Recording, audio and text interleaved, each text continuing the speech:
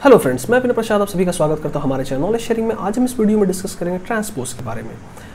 Suppose हमारे पास एक ये टेबल दिया हुआ है और इस टेबल में आप देख रहे हैं marks obtain bye 12 students out of 100।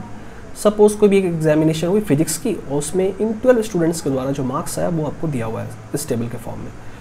तो जब हम इसका ट्रांसपोज करेंगे that means we want to convert the rose two columns and columns two rows.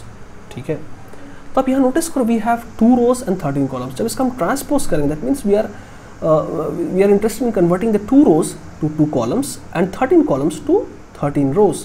तो उसके लिए हम क्या करेंगे, इस पूरे टेबल को हमने सेलेक्ट कर लिया, फिर हम इसको कॉपी कर लेते हैं, फिर किसी भी एक सेल को हम सेलेक्ट करते हैं, वहाँ पर हम माउस पर राइट क्लिक करेंगे।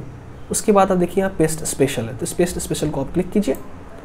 उसके बाद यहाँ आप नीचे में देखेंगे एक ट्रांसपोज का ऑप्शन है, इसे आप सेलेक्ट कर लीजिए और ओके कर दीजिए। तो आप देखिए आपका ये जो टेबल था, जो ओरिजिनल टेबल है जहाँ पर आपके पास 2 रोज एंड 13 कॉलम्स थे, उसका जब हमने ट्रांसपोज किया तो आप देखेंगे ये जो टेबल हमारी आई, यहाँ पर आप देखिए 13 रोज एंड 2 कॉलम्स है। दैट मीन्स ये जो 2 रोज 13 कॉलम्स था वो कन्वर्ट हो गया आपका 13 रोज एंड 2 कॉलम्स। तो ये आपका ट्रांसपोज करने का एक तरीका हुआ। एक और तरीका है जो कि ट्रांसपोज फंक्शन की मदद से हम कर सकते हैं। ठीक है, तो उसे हम देखते हैं।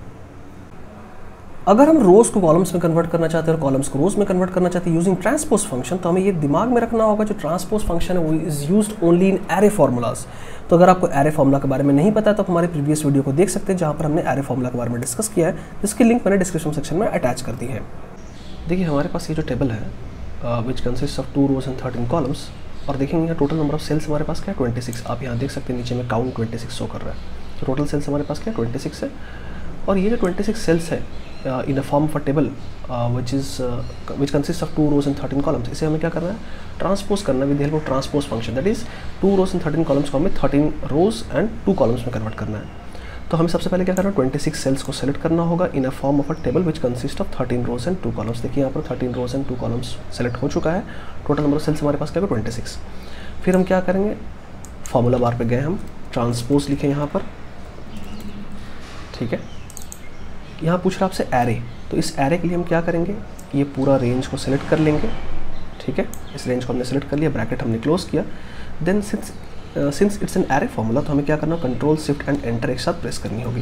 तो देखिए अब ये क्या हो गया, टेबल के फॉर्म में कन्वर्ट हो गया which consist of 13 rose and 2 columns. 13 rose and 2 columns हो गया। और देखिए टोटल नंबर ऑफ सेल्स आपके पास कितना हो गया 26। ठीक है, तो देखिए अब हम इस पर कुछ इंपॉर्टेंट चीज़ समझते हैं। देखिए अगर हम टेबल में कुछ चेंजेस करेंगे, अगर इस जॉयदीप के मार्क्स जो 90 इसको मैं अगर 88 कर देता हूँ, तो देखिए आपका शो करेगा you can't change a part of an array. हमने देखा था प्रीवियस वीडियो में जब हम एरे फॉर्मूला के बारे में डिस्कस किए थे। देखिए ये जो पूरा हमारा टेबल है, ठीक है, it's a part of an array. तो आप अगर इस टेबल में कुछ चेंजेस करना चाहिएगा तो वो चेंज नहीं होगा। इसके लिए आपको पूरा टेबल को डिलीट करना होगा, देन आप कुछ चेंजेस कर सकते हैं। लेकिन अगर आपका ये जो ओरिजिनल टेबल है, इस ओरिजिनल टेबल में अगर आप कुछ चेंजेस करते हैं, जैसे जॉयदीप के मार्क्स को मैं 90 से कर देता हूँ 94, तो देखिएगा आपका ये जो टेबल है यहाँ पर भी चेंजेस हो गया। देखिए यहाँ पर 94 हो गया, यहाँ पर भी 94। हमने ओरिजिनल टेबल में 94 किया था, तो देखिए यहाँ चेंजेस आपको रिफ्लेक्ट कर रहा है। बट वही चेंज आपका देखिएगा ये जो टेबल था जहाँ पर हमने क्या किया था कि इस टेबल को कॉपी किया था, फिर उसके बाद हमने पेस्ट स्पेशल में ट्रांसपोज ऑप्शन की मदद से हमने ये टेबल की फॉर्मेशन की थी। तो देखिए जॉयदीप के मार्क्स में कोई चेंजेस नहीं हुआ, वही जो आपका पहले का जो मार्क्स था इसका जॉयदीप का 90, वही 90 अभी भी है। तो ये जो दोनों डिफरेंस आपने देख लिया, इस तरीके से करने पे आपका क्या होगा और इस तरीके से करने पे ट्रांसपोज फंक्शन की मदद से अगर आप करेंगे तो फिर क्या चेंजेस होगी। तो इसी के साथ दोस्तों हमारा ये वीडियो एंड होता है। नेक्स्ट वीडियो में कुछ और भी एक्सेल के डिफरेंट फंक्शंस के बारे में समझेंगे। Thanks for watching.